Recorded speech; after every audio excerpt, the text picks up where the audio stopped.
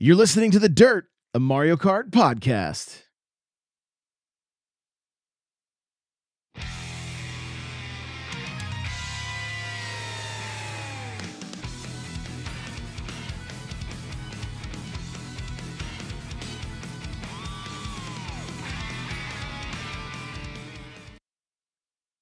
Welcome to the first episode of The Dirt. It's actually, I know it's not even really the first episode. We're going to call it the pilot. Okay, this is just the pilot episode to kind of introduce you guys to what this is going to be and how it's really going to involve you.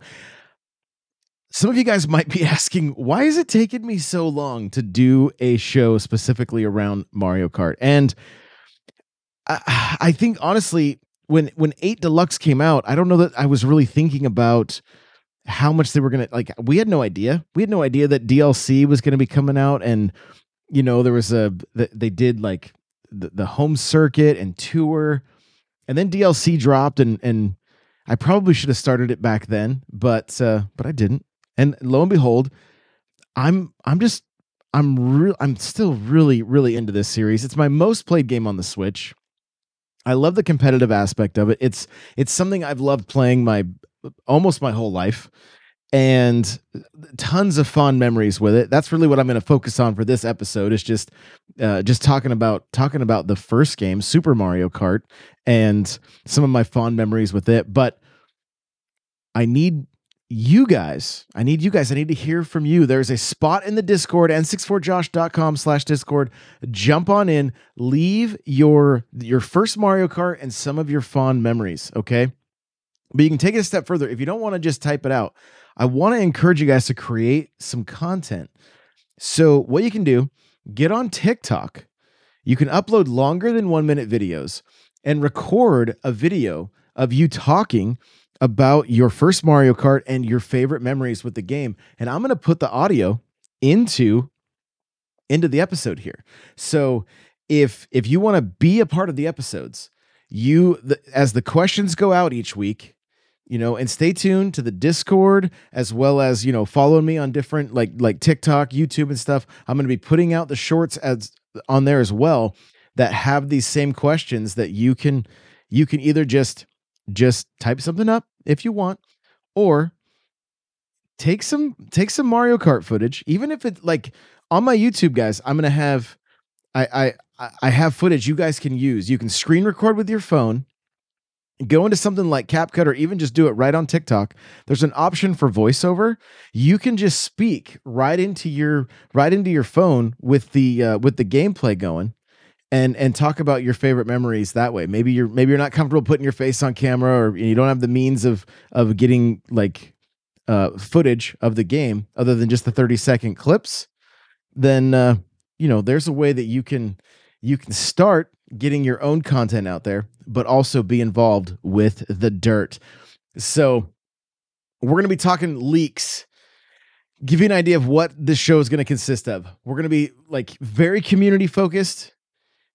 I want to understand the competitive scene better. I want to start doing some speed running and potentially going for world record. I'm going to see what I can do with my kart setup. I may switch to the meta if I have to, but I want to see how far I can push the pipe cart when it comes to doing the world records. I know it's close to being as fast. The mini turbo stats not quite there. We're gonna break down all the different aspects of Mario Kart 8 Deluxe. There's depth here. You may not understand how far the rabbit hole goes when it comes to Mario Kart, but it's deep. There's a lot to this game, and so we're gonna break it all down. We're gonna speculate about the next game. We're gonna look at leaks and anything we can find online where people are talking about it. There's been some recent leaks where the game is possibly called Mario Kart Crossroads. And the rumor is it's Nintendo's biggest budget game they've ever had, and that Crossroads could represent multiple franchises being introduced into the series. So it's more like a Nintendo Kart than just a Mario Kart. which I'm here for it. We're just gonna have fun chatting about this game. I'm gonna bring in different members of the community, people that stream Mario Kart, people that maybe play it competitively. I'm gonna be looking at like I have a vast collection of Mario Kart, from Hot Wheels to different versions of the game from Japan and Germany. I've got I just put out a video on TikTok on my first four figures Mario Kart statue, and we're just gonna be talking all things Mario Kart. If this show takes off, if it does well, it may end up on its own feed, but I figure, Nintendo Powercast is all things Nintendo. We're gonna break off to a few other niche shows. I might even get. I've been playing a little bit more Smash, and I kind of want to play some more Splatoon. There might be, there might be kind of just an overall competitive, more competitive shows coming out. Talking more about Smash, looking at the tournaments, looking at Splatoon. I don't know. I got a lot. I got a lot going. A lot going in my brain right now, and I'm loving doing these shows, talking about Nintendo, talking about Mario Kart, talking about some of these games that are just near and dear to my heart. So let's take the next few minutes. This is not going to be a long episode. Again, it's just a pilot, but I wanted to talk to you guys a little bit about the first game and just my memories with it. Okay. The first Super Mario Kart game, I remember playing it for the first time, and it was an experience. Coming from the NES, where you had games like Rad Racer or RC Pro Am, and they were fun. They were fantastic games. RC Pro Am kind of had a different camera angle, but it still played relatively well, right? It was still fun to play. Rad Racer was like your typical arcade racer. You had, moving into the Super Nintendo, you had F-Zero, which was like, okay, this is cool, but who are these characters? Who's Captain Falcon? What is this? What does this mean? And then comes Mario Kart in 1992. And this game has had such a huge impact on my life. I've got it tattooed on my arm. I'm wearing a Mario Kart shirt right now. Like it's one of my favorite franchises. Like every time a new game came out, I loved playing all the way through the Grand Prix. In some cases you would unlock the 3 stars. I miss how you could have the 3 stars next to your name if you had every track 3-star. They took that away in this one, which was kind of a bummer.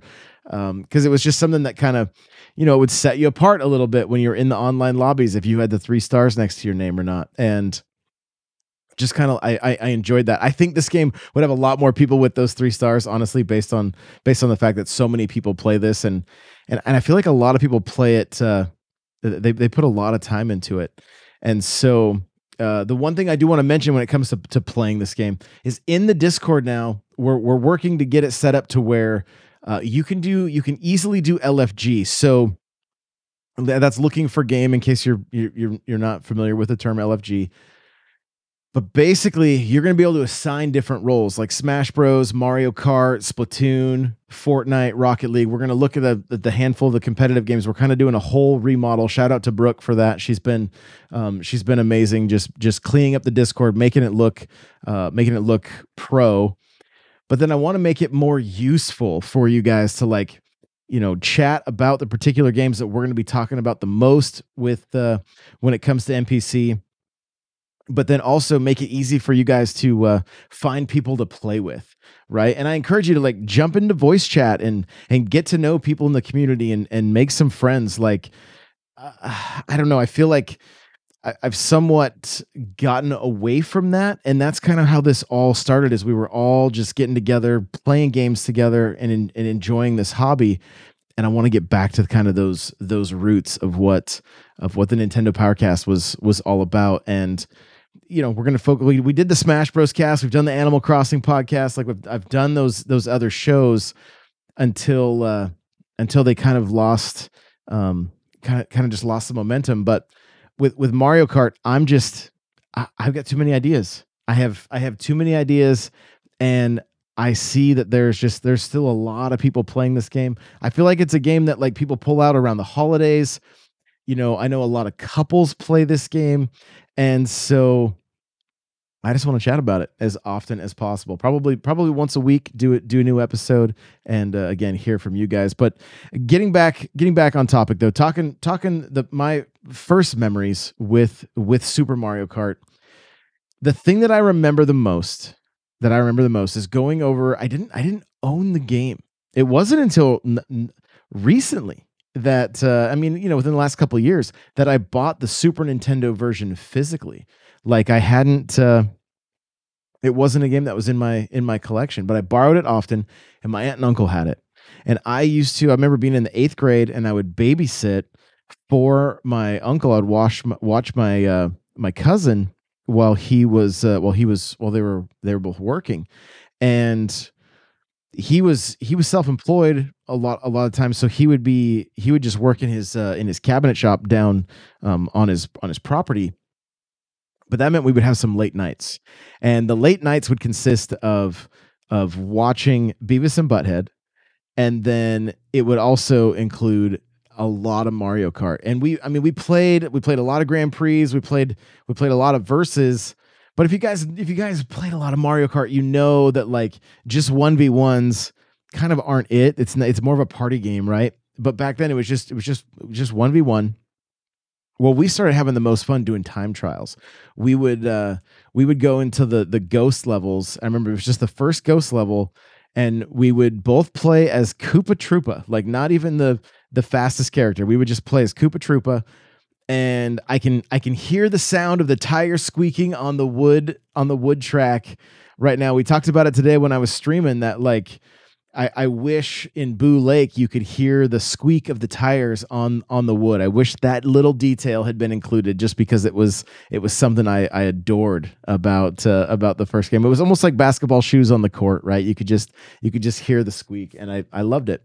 And we would just do time trials over and over and over again, just drinking tons of cola and passing the controller back and forth, just seeing who could beat each other's time. And it just made for a more fun experience, because it seemed like more often than not somebody would end up just dominating the other person, and it wasn't that fun. Whereas like really just competing against each other's times, and just, I mean, we're talking shaving seconds, right? Like, and that's where I kind of fell in love with the with time trials for Mario Kart. Like, it wasn't hard for me to put hours and hours and hours into this game after beating the Grand Prix, even before there was online, because I love time trials so much. I love trying to get that tightest line possible with these characters, and just see how well I could do. I always I mean, personally, would get annoyed by things like snaking and some of the things that